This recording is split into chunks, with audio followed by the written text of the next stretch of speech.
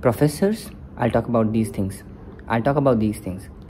Professors, how does a class feel like? How are examinations? What did I learn? Do I recommend it? What do you need to actually succeed in mathematics in APU in general? So, my name is Anubhav Sharma. I study in Azim Premji University, Bangalore, and I'm in third year mathematics, BSc Mathematics. This video is to share brutally honest review of my experience in 3 years in mathematics. So, one thing to keep in mind is that you are coming to a liberal arts university to study maths, to major in maths. Therefore they will do it their way. What I learned here in the first year is how to think mathematically. How do you look at questions and you say, now I understand the question. How do you actually ask the right questions? Because asking the right questions, thinking about in the right direction is very important when you go into research and all of that. So this is what I've learned, even though I did not study much. I'll be honest with that. I did not study much, as much as I could. I enjoyed other things like, making music, doing tattoos, going on trips, spending time with people. I won't say girls. Yeah. But I learned, I studied, and how much ever I've studied, I understood this, that if you are dedicated enough, the professors here are awesome people. They are from top universities, some from foreign countries as well, and they are more than that, they are beautiful human beings. So let's give a name. So Tulsi is one of them, and she's like an angel to me, like God herself.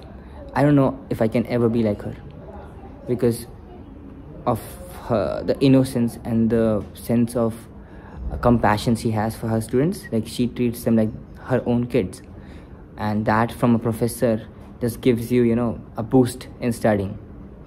So that's awesome.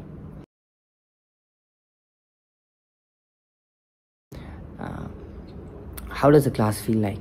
So in first years, most classes will be like inquiry based. So in the sense, you'll be asking questions, teachers will be helping you out.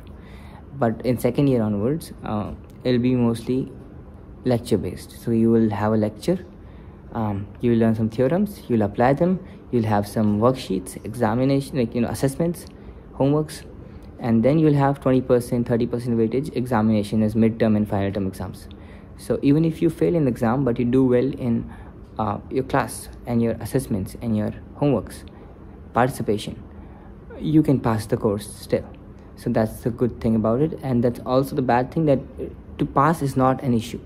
To get great grades like A+, awesome grade, is hard, because then you have to work all the semester around, and mental health is not okay always, and in university it's always fluctuating. So to get straight A's, it's hard, but people do get straight A's. Do I recommend it? Ask yourself this question, that do you really want to do maths? Because maths is a very deep subject. Like, you will be asking questions which I'm not trying to glorify it. I'm just saying that some things are very complex in maths. For example, I struggled a lot with group theory, understanding groups and all of that, and proving it, and writing proofs. So you should be ready, mentally ready to accept failure, because you're gonna fail a lot if you are new to this type of studies, but you're gonna just be a different person by the end of it, at least mathematically. What do you need to succeed in mathematics? Who am I to say it, right? But I'm just saying that if I look back, I can say that one thing you need is consistency. The other thing is you need to have an open mind and a curious mind. question your professors, ask them doubts, and have doubts in the first place. And you can only have doubts if you think about it, if you actually pay attention to it, if you're not just running away. So that's all. Be present. It's not going to be super hard because you have a lot of time and your professors are there to help.